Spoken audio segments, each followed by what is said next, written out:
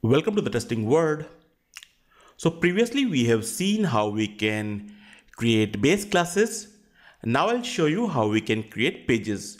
By this pages, I'm going to implement POM structure.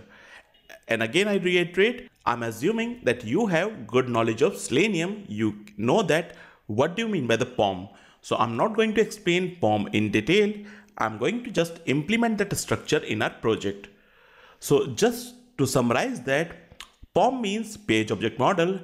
So here, for each of the page that you have in your application, I'm going to create class for it.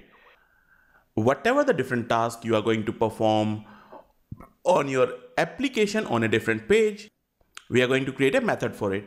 So for each page, we are going to have a class like we have a login page in my application. So for that page, I'm going to create a class over here.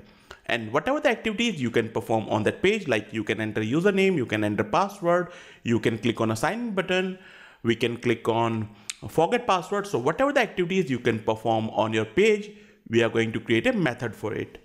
So how to do that? I'm just moving to my Eclipse. Here, I'm going to create a package, and that's my package. I'm giving the name org.testingworld.automation.pages. You can give any package name. I'm just following the structure. Here you will notice a package is created.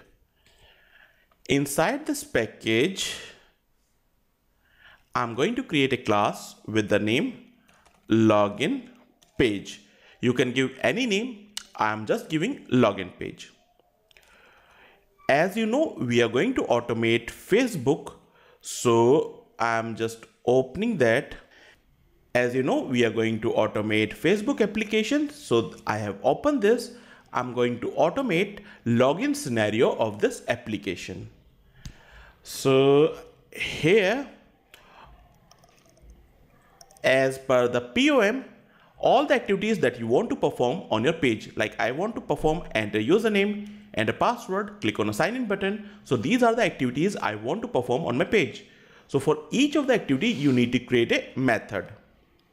I'm just moving to my page, and my first method would be public void enter username. And what username you want to enter? I'm just taking it as an argument. Inside that method, I'll write a code for entering the username. I'm just keeping it blank as of now. Public void enter password. And what password you want to enter? Again, I'm taking from the user, from the test case, and just blank method as of now. In the same way, I'm creating one more method, public void click sign in button. And here we need not to go for any input from the user because just want to perform some action. So I'm not taking any input. These methods are going to perform on our page, or I'll say on our browser. And for performing activity on the browser, we need a driver object, because you know that we are going to write a code driver.find element, and then we are performing some action. So to finding an element on the browser, we need a driver object.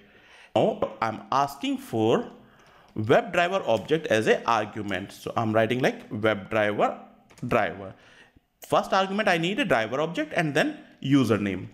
In the same way, I'm asking here. In the same way, I'm asking here. I'm going to improve this approach. A lot of modifications need to be done as of now. I'm just taking driver object in each method as of now. For writing the code, we need like driver.find element and by dot whatever the element locator. So I'm going to use ID. We can use any element locator, and then send keys. What data you want to pass? So I want to pass username.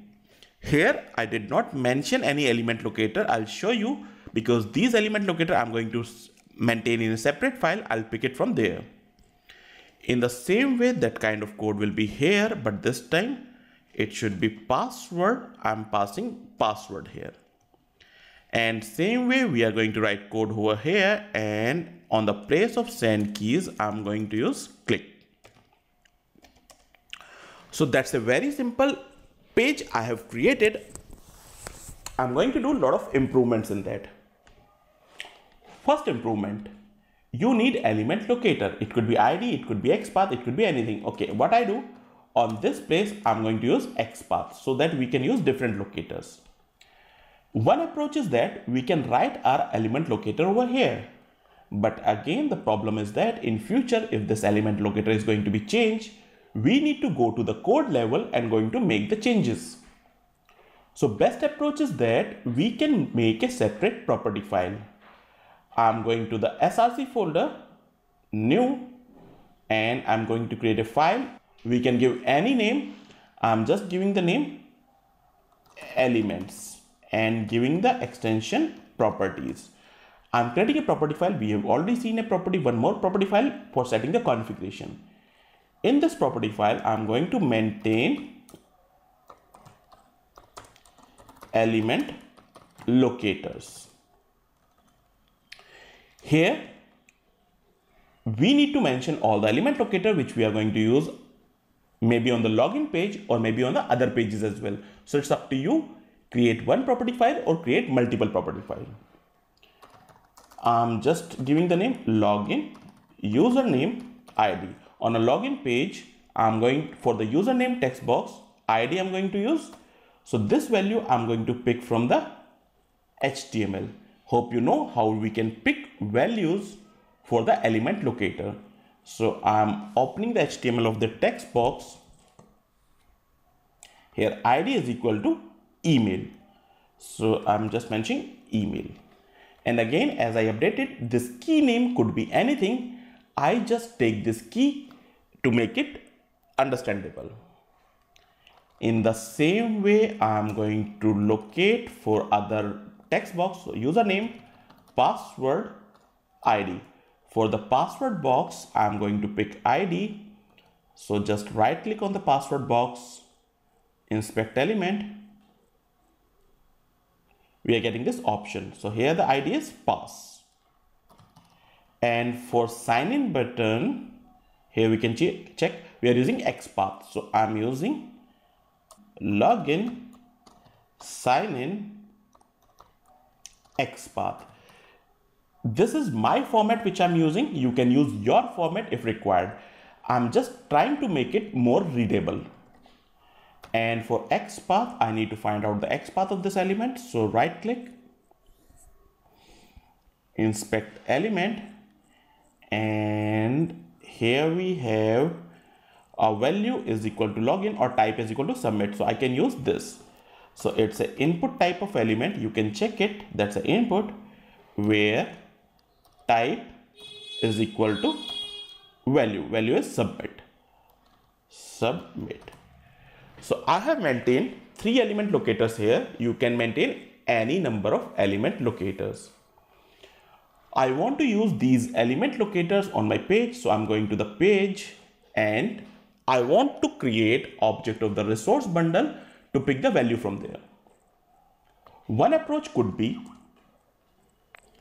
I'm creating a resource bundle object here, resource bundle, and element resource bundle dot get bundle.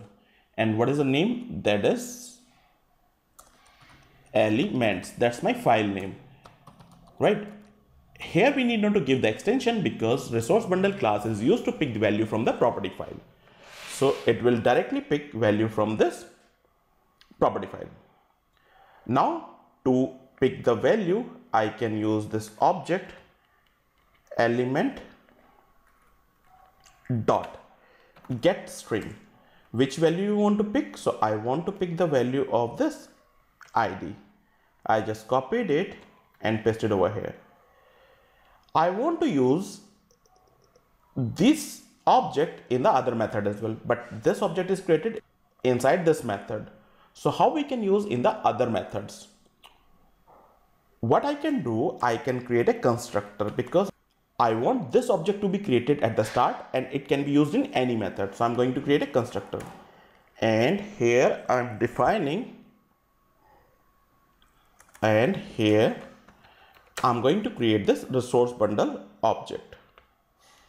Again, to make it public, I can declare it outside the constructor.